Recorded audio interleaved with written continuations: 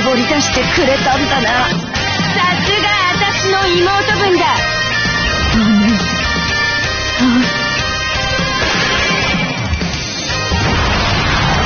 お待たせしました。姉さん、強くなった私を見てください。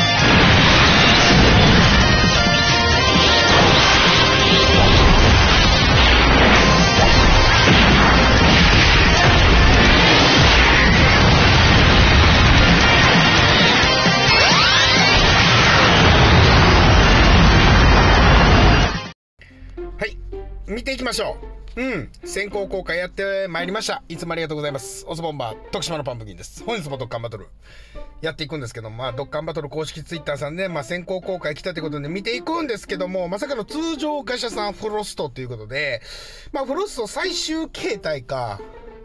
違うわ。あれ力属性はフロストフルパワーやから別名なのかリンクはかむんだね。変身強化の130リーダーでございまして、でパッシブスキルですね。自身のアタックと点数 80% で必殺技発動時さらにアタックと点数160。変身強化カテゴリーの味方性、変身強化の補正やん。ちょっと欲しいかもしれないよ。で宇宙サバイバル編カテゴリーの含む場合はさらにアタックと点数開始の発動確率 10%。変身強化の宇宙サバイバル編って誰かおったっけね。わかんない。で変身強化カテゴリーの味方がいるとき必ず追加攻撃で高確率で必殺技が発動。で攻撃者敵のアタックを2ターン 20% ダウンで攻撃する相手がアタック低下ディフェンス低下気絶必殺封じ状態のいずれかの場合にさらにアタック160ということはフェス限の対属性のこの天使フリーザと相性がいいってことだ。そういうことだよね。で一旦アタックディフェンス上昇の相手に超特大ダメージが与えると。で、フリーザを含むんでカオスビームユニット必殺が打てるっていうことだよね。一旦アタックディフェンス大幅上昇の相手に超特大ダメージで必殺封じ高確率気絶。なるほどね。フェス限の対属性のフリーザ天使と、それとあれか地属性のゴールデンフリーザ天使とも使ったら相性はいいっていうことやけどもやな。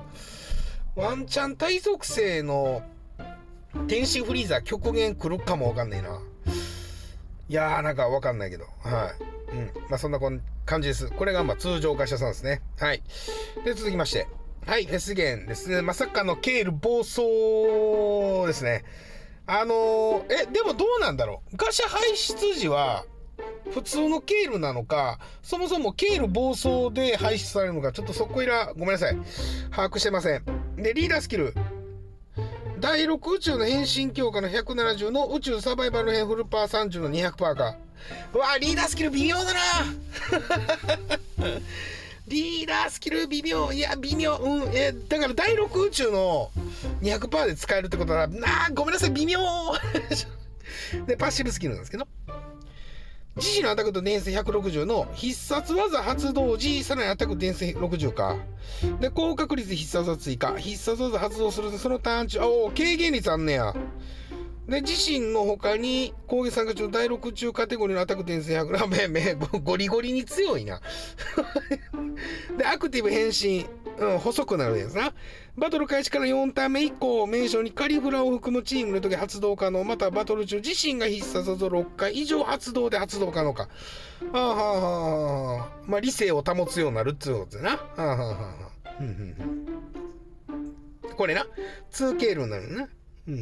でパッシブが登場から6ターンの間自身の点数 100% で自身のアタックと点数 200% 必殺技発動さらにアタック120、必ず2回追加攻撃中確率必殺技発動高確率高確率か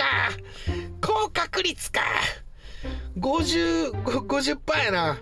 攻撃受けると3ターンの間さらにアタック点数60、自身の他に攻撃参加中の第60カテゴリーの味方がいると第6宇宙の味方がおったら全ての攻撃カードでディフェンス160アップやん。めちゃめちゃ強いやん。めちゃめちゃ強いやん。で変身条件がちょっとしんどいな。いやしんどくはない。4ターンでカリフラ第6宇宙編成で使うんがベストって感じか。なるほどね。必殺技効果が一旦アタック大幅上昇か。なるほど。2で一旦アタック、ディフェンス上昇か。ここ大幅上昇で分かったんじゃないかな。中確率で会心が発動。強いね。2ケールになったら強いわ。第6中編成で使ったんがベストか。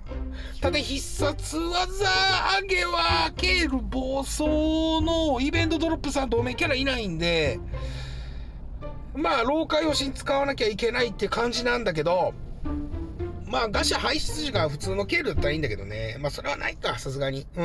まあってなところで今日はドッカンバトル公式ツイッターさんの方で、次のね4月のドッカンフェスの新キャラの先行公開、お届けしたという動画でございましたけども、まあ皆さんはね僕引かれるよ、私引かないよっていう方はね、ぜひこの動画のコメント欄に記入よろしくお願いいたしますというところで、最後までご視聴ありがとうございました。また次回の動画でお会いいたしましょう。バイバイ。